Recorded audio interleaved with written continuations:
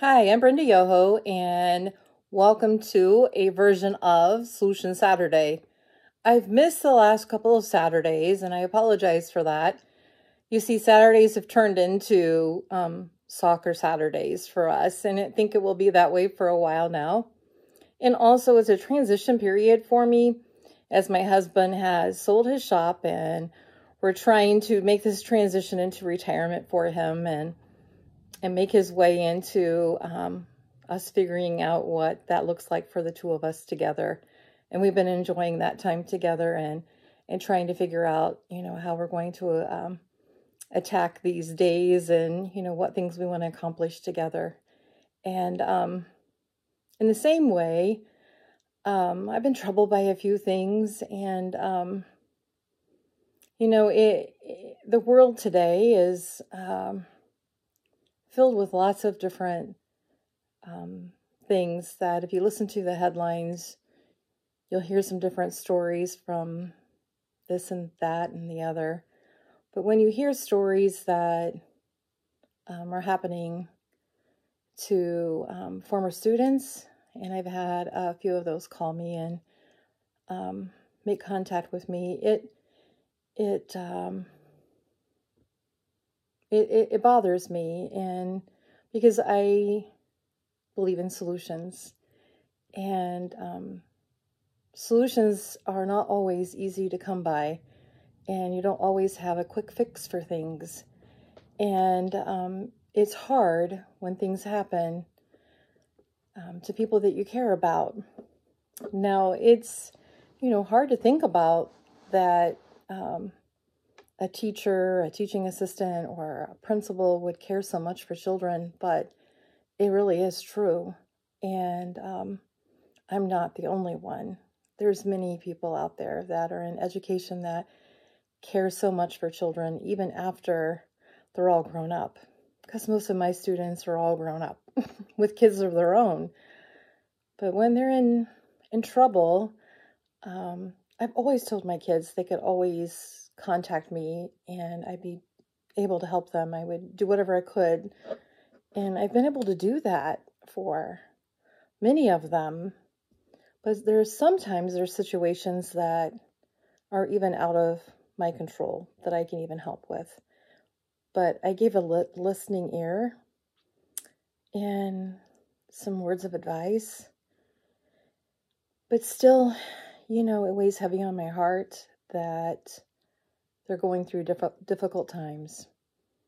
And even when they've lost their parents and they don't have family that they can count on, it weighs heavy on me.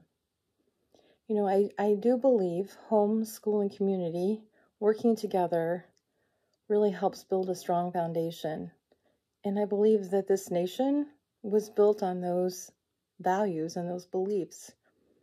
You see, when one of those support systems is gone, it's hard for individuals. And if they're gone early in their life, it's very traumatic. And for many of the kids that I have worked with, they've had those situations that have happened early in their life. And I know I share a lot about my story in some of my posts and a little bit of my story in my book. But, I have a traumatic brain injury. That will never change. That will always be there. And it's something I deal with every day. Some days are good days, some days are bad days. And when I say that, this is what I mean by that. I mean, in regards to memory and things like that. I left my education position sooner than I wanted to. When I left, I was in the midst of my trial for the accident, and my leadership had changed, so my support system had changed, and there was a lot that was going on. And then it was like I was there one day and one day I wasn't. And I think that there wasn't a lot of clarification of why. And it wasn't because of any wrongdoing. It wasn't anything to do with the reason that of my health in regards to being able to physically do my job. The stress with the trial going on and all of the extra duties that I had was playing a toll on my health, but it was affecting my heart, my blood pressure, and I needed to get some of that reduced. And so when I took that away, when I took all that stress away, my health improved a great deal. And then I had some other health complications that come a little bit later with the diagnosis of breast cancer and, some other things that I'm going through right now with liver issues and things because of medications that I've taken over my life. And those things we will deal with because we have a problem and the doctors have a solution. And so I just need to follow those things and we'll be fine.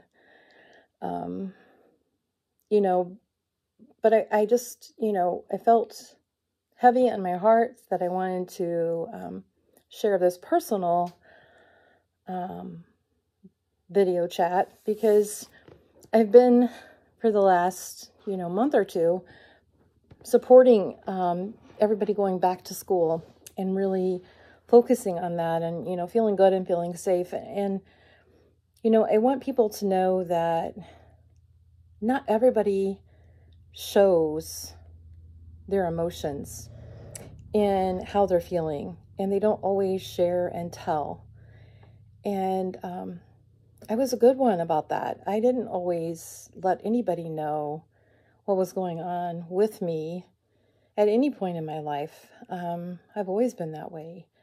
I would show up and work just as hard when I was feeling good or not feeling good.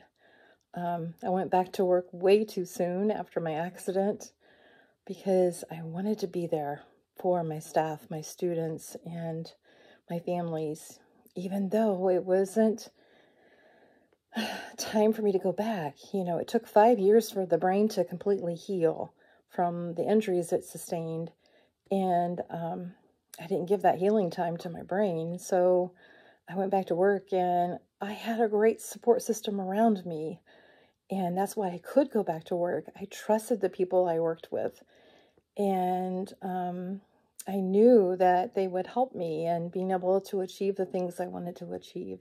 And that was such a blessing, and I will always be thankful for all of those people. But I want to share with you that I know that everybody that follows me knows how much of a Christian I am and how much I believe that my faith has been such a big part of my life and has helped me to make it through so many things that have happened in my life that sometimes I think people will think that, no way, that couldn't have happened to you too, but it has. And I think if we talk about this, I think that it will help and it will let people know that you are, you don't have to hide and you don't have to say, I'm okay. And I know that I even probably still do that. I think I probably still say, yeah, everything's fine, doing great, just great. And some days, and I'm not. I might be feeling some pain or just not feeling myself, and I'm still saying, I'm fine. Everything's fine. So there's a song, a Christian song, and I'm going to put all of this in my my notes on my blog, and also in the notes and comments on the YouTube channel, so that you'll have access to be able to go and listen to these songs, because I don't want you to have to look them up. But Matthew West has a song, and it's Truth Be Told, and I love that song, and it's a great song, because if you listen to it, it will tell you about lie number 1. You're supposed to have it all together. Who says you have to have it all together? you know, don't we have that pressure in our lives with we think that, we're supposed to have it all together? We don't have to. That's not something we have to have everything all together. It's okay.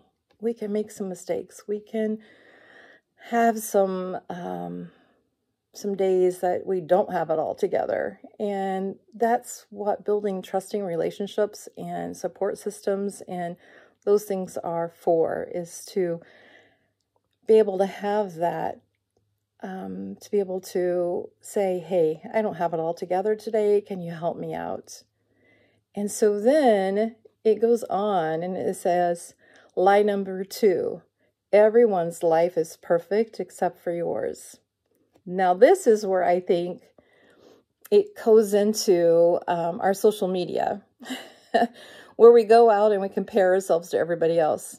And we think everybody's got it together and everybody's life is perfect because they've put all these pictures on and it looks like they're just, picture perfect. And that can be deceiving because it may not be. Because who's going to put on their social media something that's not okay and perfect? Who's going to put a crappy picture of themselves or their family? We're just not going to do that. So it's not that we're trying to hide things, but who's going to do that? Now, I'm just going to tell you, I don't get dressed up when I do these. I don't practice these. It's something that it's called to me,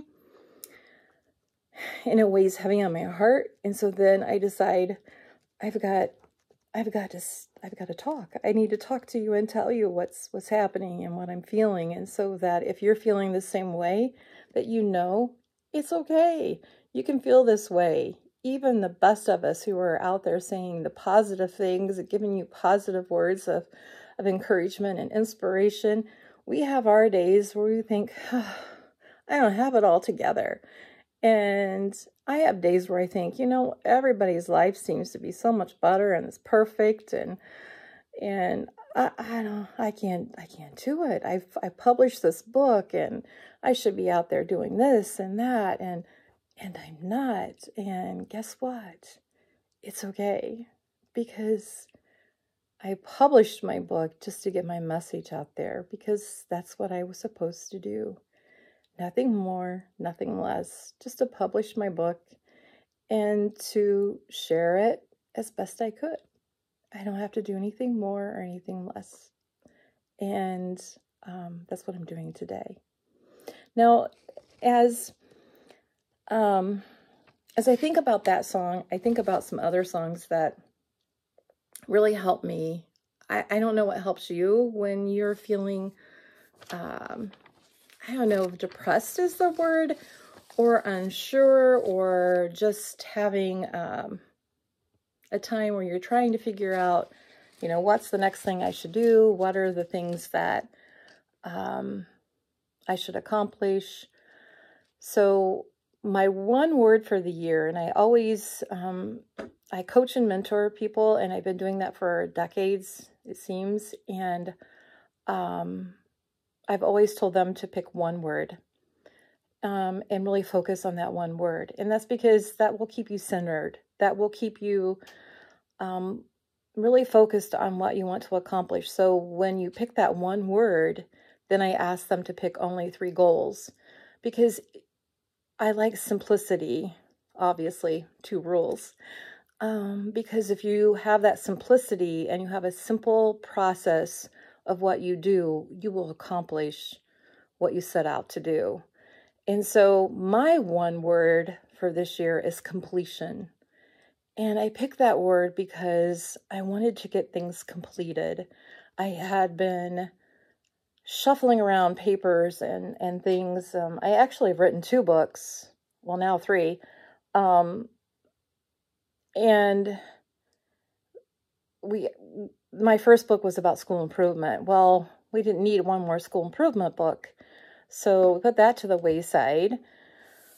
And so then we came up with the Lead with 2 rules. because that's really what my philosophy is. And so we had all these notes and things, and we finally got them all put together. And, and I have written some other things that are lessons that go with it that we'll put out a little bit later. I have a journal that I wanted to get out for kids, and some things for parents, that how to talk with kids and what things to say. And, and I just contributed to a book, a chapter that will be coming out, and I'll talk more about that later, which was a very good thing for me to do. I needed to step out and do something different, and it's still about the same thing. It's still about my story.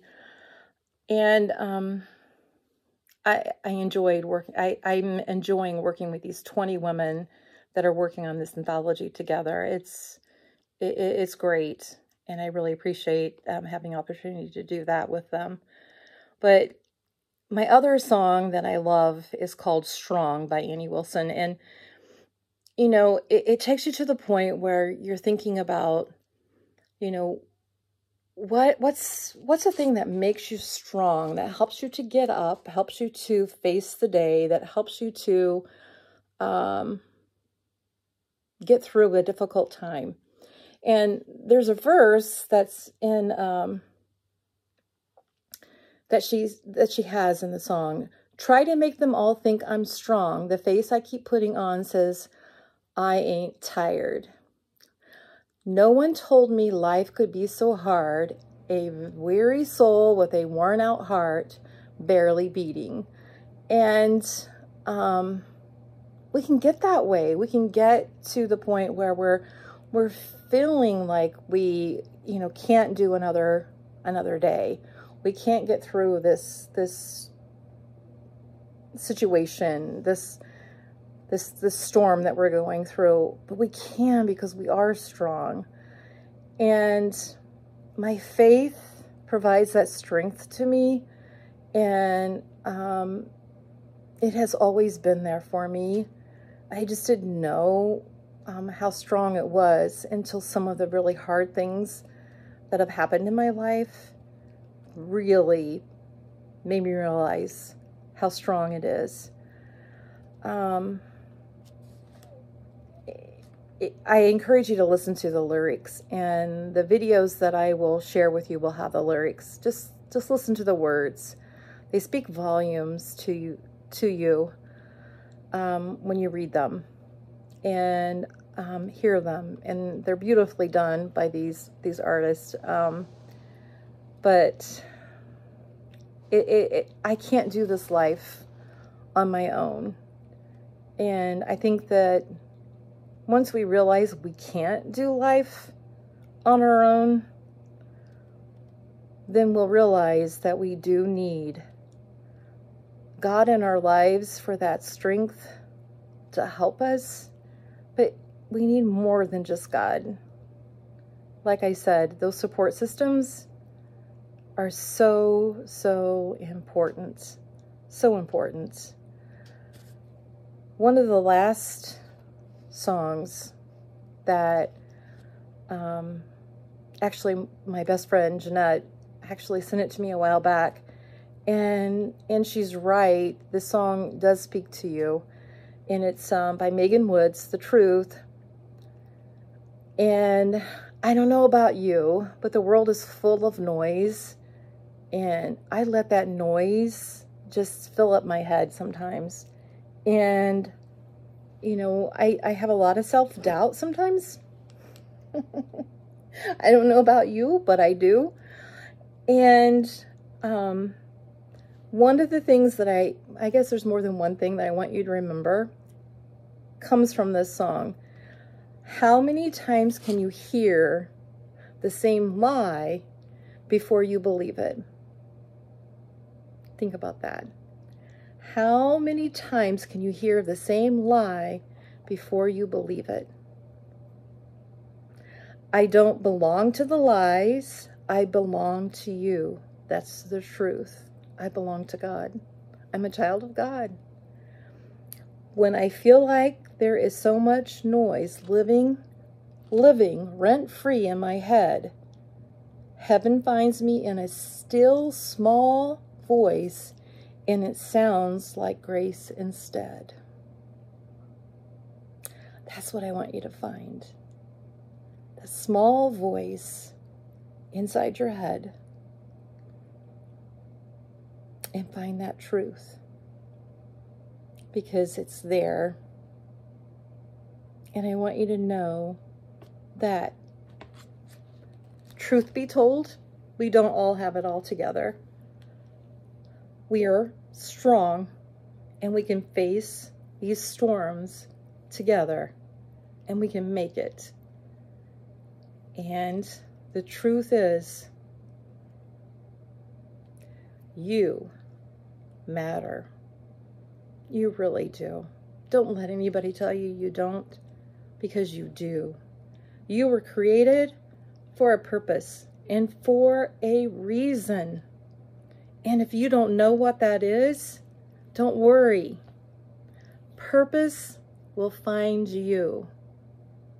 It will. Trust me, it will. If you don't know what it is, you'll find it. It'll come to you. It'll let you know, because you matter.